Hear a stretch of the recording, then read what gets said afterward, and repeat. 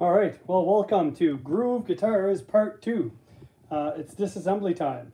So I have the neck screws out. That's why the neck is cocked back a little bit. I have all the body screws out just to save time on this video. So we're going to take all this apart. I'll show you the cavities. We'll have a look at the electronics and we'll measure the pickup outputs.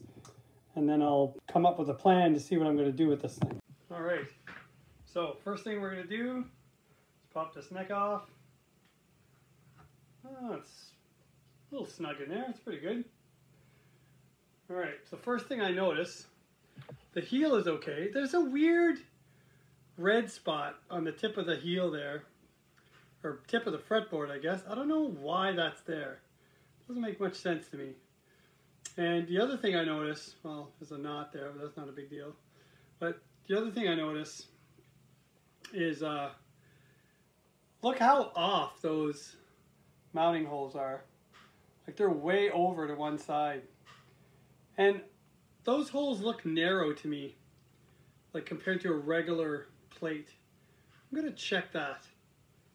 So here's the plate that I took off. And what I like about it is it's recessed in this plastic base, I guess, whatever you want to call it. So that's good. If you're going to put a metal neck plate on the back of your guitar, make sure it's in one of these. So that's good for groove guitars.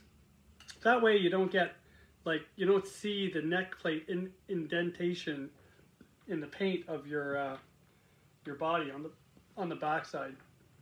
So here's the neck plate I took off my Moon guitar when I blacked it out. So check this out. Yeah, this is way off. So, okay. So look, this is a regular size neck plate.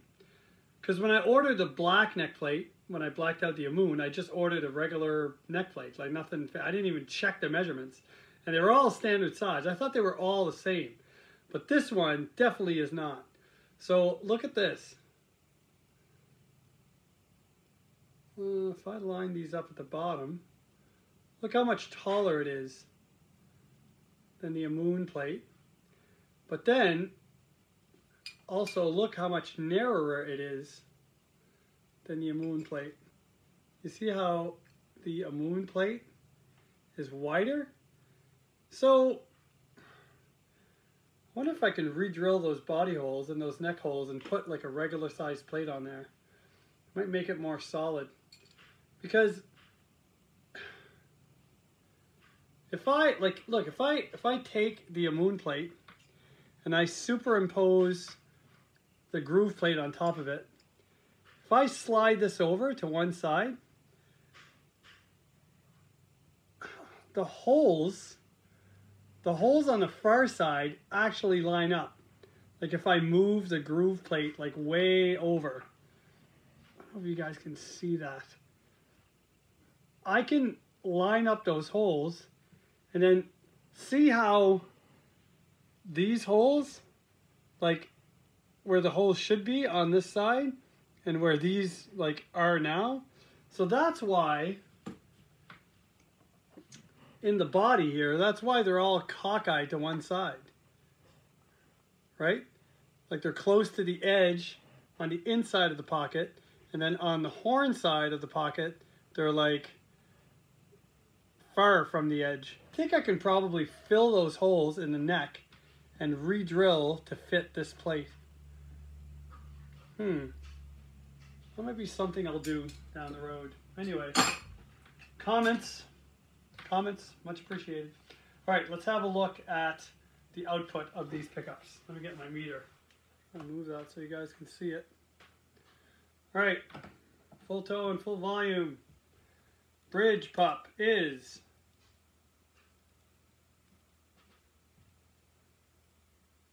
what the heck? Oh, whoops, I'm on volts. Let's try this. Looks like 666, the number of the beast. And the neck pickup is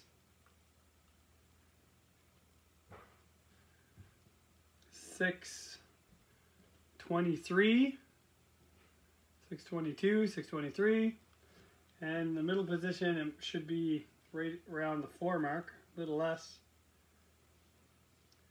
It's 323, so about half.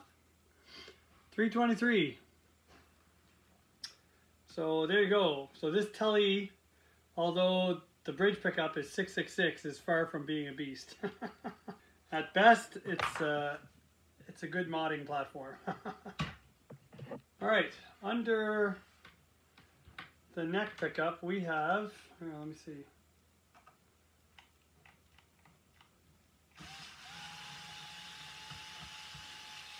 I will not be using this neck pickup again anyway, because I don't like it. Brand new pickguard. So the pickguard's a little wonky. These holes all look good, except for this one. So this hole is up higher than all the other bottom holes. Usually this hole on a pickguard is right here in the corner, and this one is up. So if I replace the pickguard, guaranteed this hole is not going to line up. But, oh, look at this. So we have a humbucker route up top. We have a humbucker route. So that's cool. Some options there to do some stuff. This, yeah, just a cheap ceramic pickup. Cheapest of the cheap. This cover looks like it's barely on. Yeah, look at that. just hanging there. It wasn't even bent. The tabs weren't even bent. And we have this weird gooky stuff on top of the pickup. Oh my gosh. I don't know what the heck that is. It's like, just, I don't know, glue, I guess. Glue that didn't take. Pickup springs, always use those in another project. Yeah, so these are garbage. Don't want that. And the bridge. Oh look, there's a it's a great big square route in the bridge. Here, let me take this off. And then here, yeah, just cheapest of the cheap, crappy box switch. That's coming out. And yeah, these pots feel really good. I might reuse these.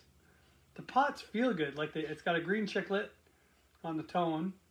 And I just don't know if these pots are 250K or 500K.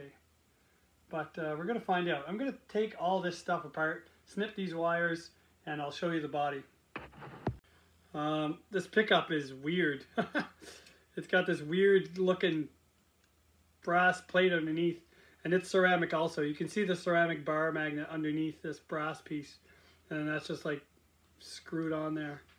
So yeah, these are cheap.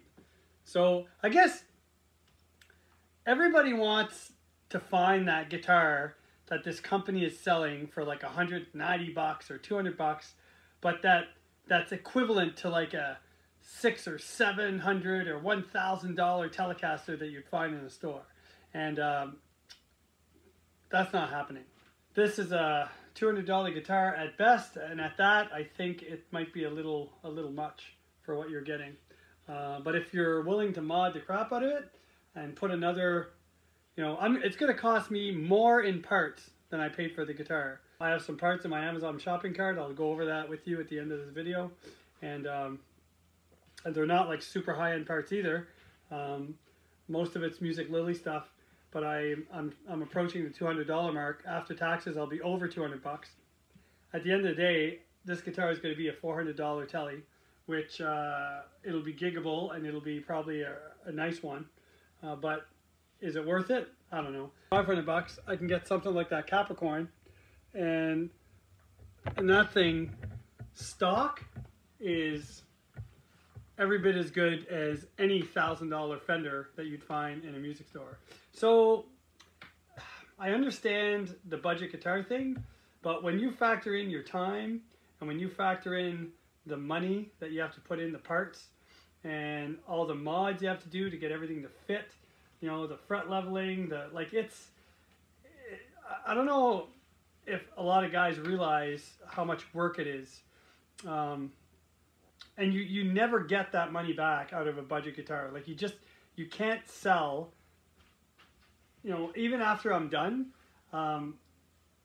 I can sell it for maybe $200 or what I paid for it, but I'm not going to be able to sell a groove guitar for $400. It's right, like it's so I'm into this, and so I might as well keep it or give it away as a gift, or you know, because you're not getting back what you've invested in this. So that's the problem with budget guitars, and I think that's what some people steer clear of when it comes to, you know, budget stuff. But the cool thing about budget guitars is you can make them exactly what you want them to be, right? You can have the pickups that you want, the parts that you want, and when you're done, you have a really awesome guitar that you enjoy for a fraction of the cost of what a brand name instrument would cost you. And a brand name instrument, you're going to change parts too. You are, because they don't build them for you. Right? They don't build those guitars with you in mind. They don't build them for your playing technique. They don't build them for your ears, like what you like to hear tone-wise. They put them out. And so it's obvious that when you buy one, you're probably going to want to change some stuff. So here what they did is they ran a ground wire. They drilled a little hole, and the ground wire just comes under and through. And yeah, so anyway, at least they grounded the bridge. On some budget builds, you don't see that. So that's coming out. And the cavities are good. They're well cut. Like they're not splintered. You know, everything looks nice. And there's tons of options. So there's a great big route here, so you can put any type of pickup in here. Well, except a full-size P90, of course, but humbucker size P90, mini humbucker up here, same thing. And then this cavity down here is plenty large. It's splintered where the drill came through for the wires, but other than that, it's good. And yeah, so they kind of hacked up the bottom here. When they drilled through the side for the input jack, they kind of busted, they splintered the bottom here. See that? There's a great big gash of wood missing down there. But, I mean, whatever. You're not going to see that. Not a big deal. And that's not a scratch, just dust. So yeah, so the body, other than these body holes being totally, you know, not centered to the heel, the body's really nice. All right, I'm going to take this control plate apart because I want to see if these are 250K pots. So they put 500K pots in their Telecasters. So the volume is a B 500K and the tone is an A. So audio taper and linear taper. So, and then these crappy switches. So the electronics in these guitars, they suck. And there's no washer. So through the plate, so these were up here through the plate, and there's just the nut. Like there's no washer, you know, like between the plate and the nut. It was just a nut that screwed on. But yet they have this plastic protective film on top of the plate, which is weird. So they seem to go out of their way for some stuff and then just crappy parts and components on other stuff. And then the other thing is, this is the little top hat. I was just going to throw it out, but it's got the two sizes inside. So you put it one way, it'll fit Chinese switches, and you put it the other way and it'll fit the American switches. So I'm going to save this hat. That's about the only thing I'm going to save from those electronics. Everything else is garbage. So check this out. Now that I took the pickup out of the bridge, the only thing holding this plate to the pickup is the magnet. Look. This magnet and this little soldered piece of wire.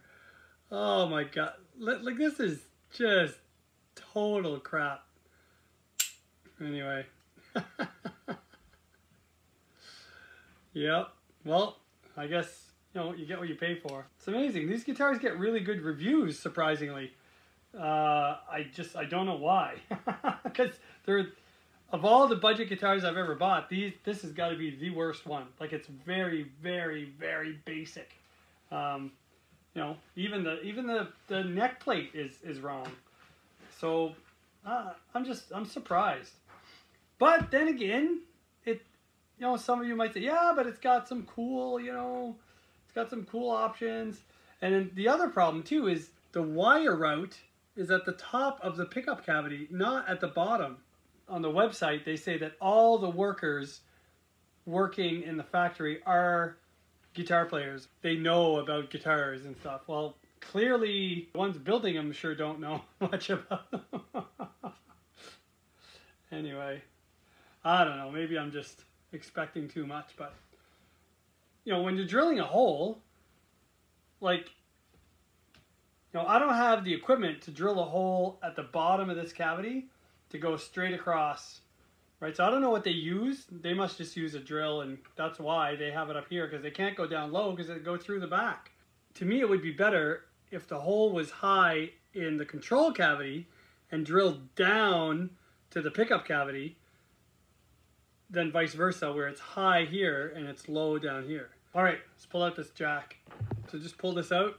No surprises here, just a normal jack, cheap little jack with a very weak, I can bend this with my finger, like super easy. So yeah. Anyway, it's pretty typical for a budget guitar. No surprises there. All right, so that's it for the body, folks. So I think what I'm going to do is I'm going to put a P90 in the deck, and I'm going to put a Tele pickup in the bridge.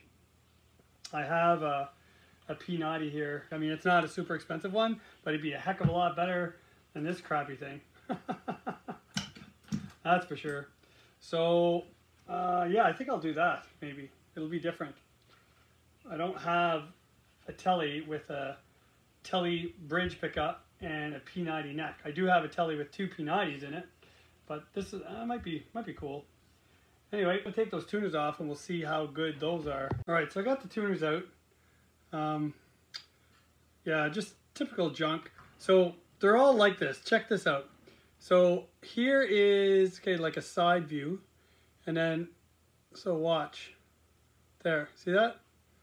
So that's how much slop there is into it until it starts to catch and turn.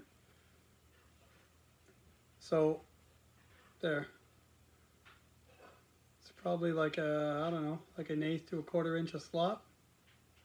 Right there, that's just loose.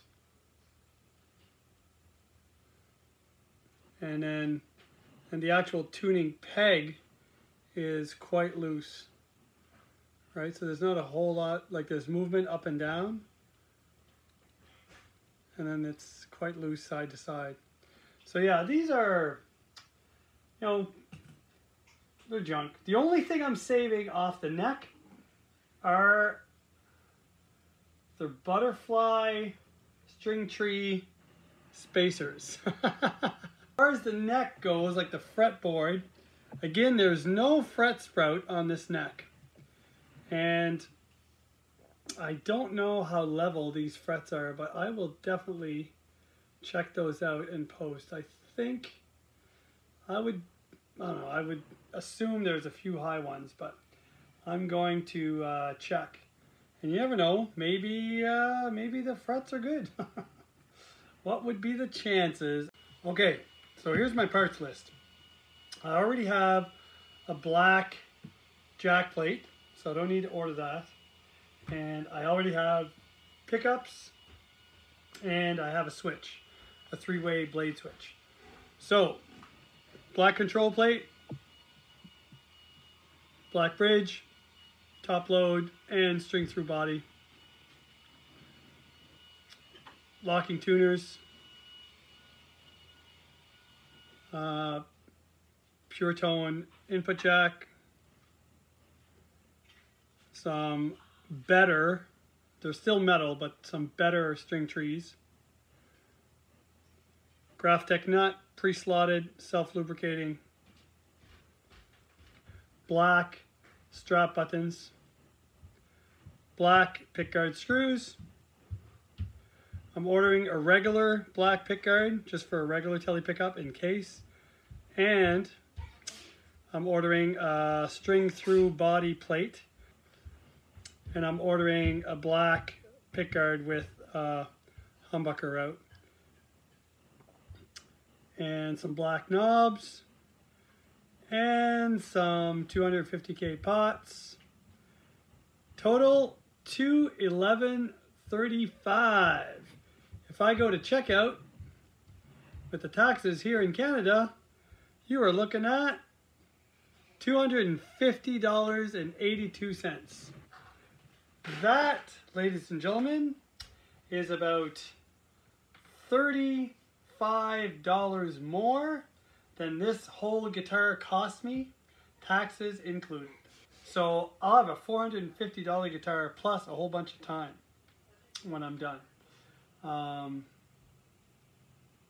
don't know, you know, ever since finding the Muses and finding the West Creek guitars and seeing how I can literally take those out of the box, just do a basic setup, action, intonation, maybe a change of strings, lubrication in the nut, take them to a gig and actually play them like I've been playing all of my guitars like for years and have no issues, for maybe $100 more than what it's going to cost me to totally overhaul this guitar. I don't know, guys. I think this will be the last one. I think this will be my last budget build. It's just, I find it hard to justify that kind of money for something this basic. But, you know, I don't know. It's a fun project and it allows you to hone in your skills and it's a great pastime. But just not 100% sold on the math. I don't know. Anyway, you guys can let me know what you think. And once the parts come in, we will assemble this baby. I will bring you along on this journey and we'll see what the final product looks like. Absolute worst case scenario, I just lost $450 because none of these parts are going back on this guitar, that's for sure. So you guys take care, God bless, and we'll see you soon.